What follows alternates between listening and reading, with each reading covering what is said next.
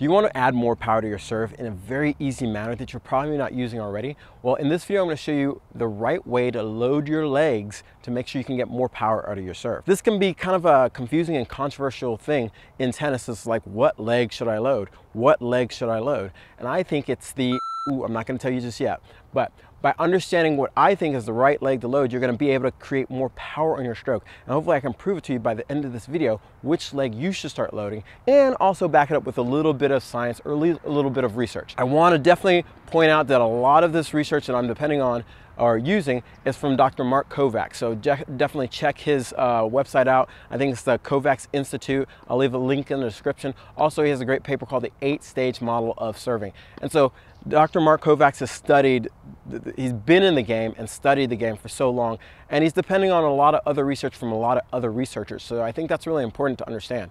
But I've also implemented this into my serve, and I'm seeing a dramatic difference, and I want to share it with you. So what leg should we be loading? Dr. Mark Kovacs says the back leg should be used to load on the serve. And this is the reason being, is that we want to take the ground force and shift that up to the ball. Okay, keep that in mind as we go through. We're going to take the ground force and shift that up to the ball. So what that means is our target is here. When I toss the ball's going to be there. And so I want to use my weight to go up and forward into the court and shift my weight there. Some players say, you know, maybe it should be the front leg, and totally for a long time, you see players and what do you kind of see? You see that hip kind of going out and it looks like, hey, the front leg's loaded, and that's what I should do. I'm kind of like, the idea before was like you're a bow and arrow, and you're bending your body to snap up. But I think this new concept is much, much better, and you're gonna get more out of it. And so I want you to try something next time you get on the court to kind of help you figure out what leg you should be loading.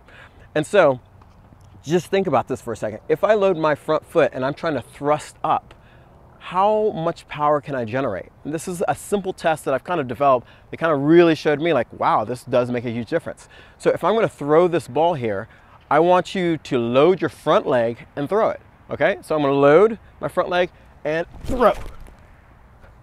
The ball went maybe 5-6 feet past the net, not that far. Now, I want you to load your back leg. I'm putting all my weight in my back leg. And obviously this isn't ideal. This isn't a apples to apples comparison, but the main thing is the driver, which leg is the driver. And so now I'm gonna load my back leg and do this exact same thing.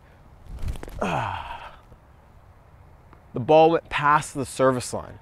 And I think the difference is this. The connection between my back leg is also connected with my dominant arm. Meaning I'm a right-handed player, my right leg's gonna be back, and now I can send the energy or the force from the ground to my hip, to my shoulder, to my hand to release. Where you have this disconnection between my front leg, which is now, it can't send any energy up to my hip, or it can't send it to the proper hip, and then it's just arm.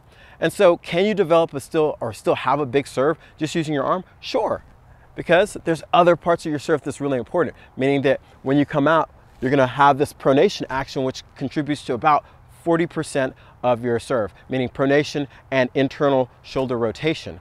But just imagine, now, if you have more energy coming from the ground, going up through your body, and then adding that to what is already powerful, how you can have a bigger serve. So now let's talk about how we can start learning to load on your back leg. So again, give total kudos to Dr. Mark Kovacs, because he has a couple drills, and I want to actually implement a couple of my own drills.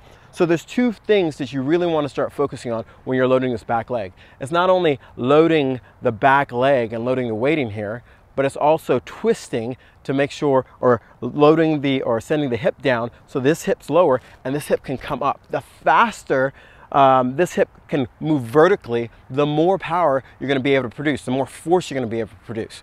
So what we want to start doing is thinking about, if the ball is slightly behind me, what I would have to do is get down, and you can see how my weight's on my back leg, and twist. Now this is a very extreme kind of way of doing it. Another easy way, I think, is just doing the exact same thing, but I'm going to use my racket.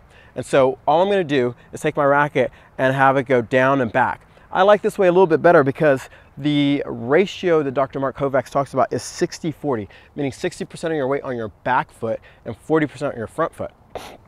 So if I have my rack, you can see how the ball is slightly behind me, and all I'm gonna do is twist and back, okay? Twist and back. So just by twisting my shoulders and my hips and setting it back, you have this weight here, but I'm not overdoing it. And so this subtle twist and back, because I wanna twist back so I can go up and forward. And that's the key.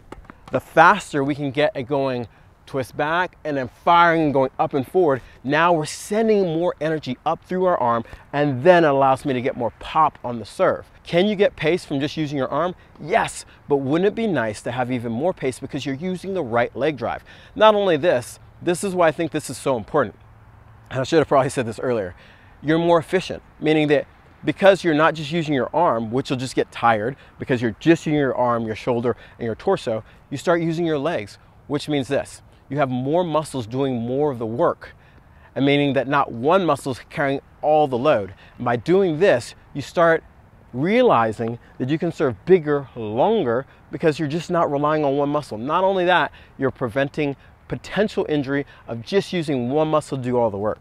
So now what we want to start doing with our motion is going down and back, up and out. And so you have this shifting of down and back, and I'm starting to go forward, but I'm shifting my weight forward and going up and out.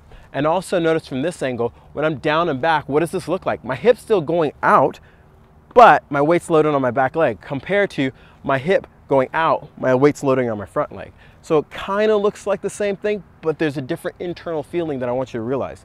So I'm going down and back, up and out, okay? Down and back, up and out. And I'm getting way more pace without so much effort, and that's the key. Learning how to use your body efficiently using a right leg drive to make sure you can send your energy up through the ball. But that's not it, because here's the one thing. When I went through and started looking at all the best servers, well, all the biggest servers, I should say, weren't the best players. All the servers that were the best players comboed their serve with something else, meaning that a lot of the biggest servers had just a big serve. They're just dropping bombs on people. A lot of the best players that won the most Grand Slams, had Grand Slams, won the most tournaments, they comboed their serve with something else. And so it's really important that if you want to start learning how to combo something else, start looking right here, because understanding how to hit a great forehand is a great combo that sandwiches with a great serve.